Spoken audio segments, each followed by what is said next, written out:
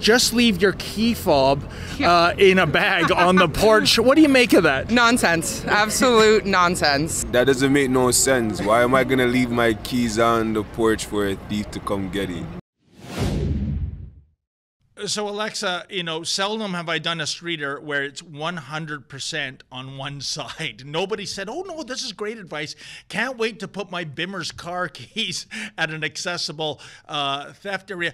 You know what this police officer didn't consider?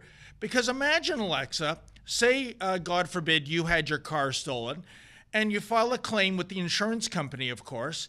And they go, Miss Lavoie, can you tell us about what happened? And you go, yeah, I was worried about my door being kicked in, so I just left my keys out for, you know, to facilitate a quick getaway. I even put $50 in an envelope for gas money for the thief. I'm sure the insurance company is going to say, thank you very much, Miss Lavoie. Claim denied. Oh, and by the way, we're firing you as a client. You are too big of a loss risk for us. What do you make of that?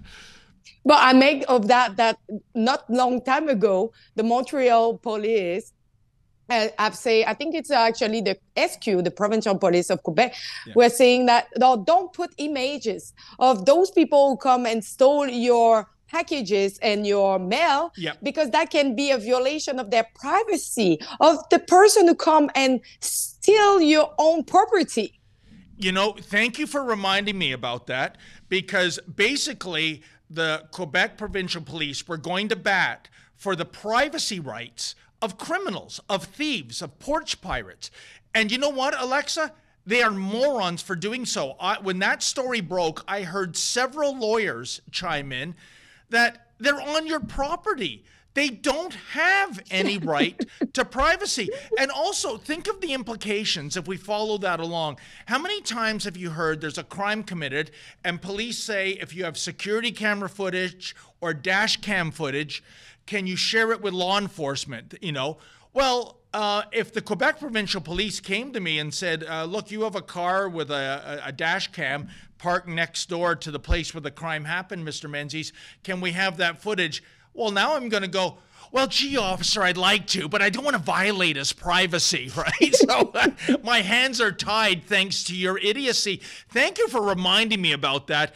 You know, this is troubling for me, Alexa, because it's not only idiotic, it's a matter of the Quebec Provincial Police not even knowing or understanding the law when it comes to privacy rights. Yeah, and also, like, I'm the kind of person that if you're committing a crime, I'm sorry, but your rights right now, it's just putting in pause because, like, you just committed the crime. So you need to be accountable of what you just do. Like, example, why we are releasing so many criminals, it's because on the superior court, you should be judged under 30 days or that violate your right. Which right? Yeah. Which right? Yeah. Why 30 days? Why are we doing that? Because you just did human trafficking. You just did indictment crime. Yeah. I'm sorry, but if you do that, you 30 days to be like judge or you violate your rights is not applicable for you. I'm sorry, but no. No, it's outrageous. The justice system shouldn't be a real-life version of the game show Beat the Clock. And if you rag the puck long enough, you get out scot-free. It's outrageous, and it's a slap in the face to the victims. So we've talked about CSBA, Toronto Police, Quebec Provincial Police, all making stupid bonehead decisions in favor of the thieves. Why don't we throw to that clip I teased earlier, Alexa, of a Florida sheriff.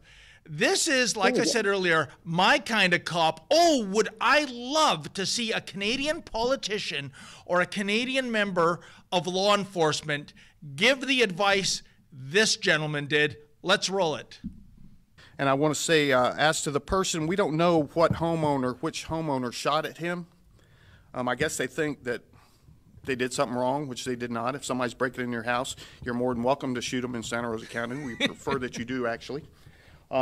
So whoever that was, you're not in trouble. Come see us. We have a gun safety class we put on every other Saturday, and if you take that, you'll shoot a lot better, and hopefully you'll save the taxpayers money. So, with that, questions? That's great. Thank you, Olivia. I cannot have like the free courses. I want to know how to shoot correctly.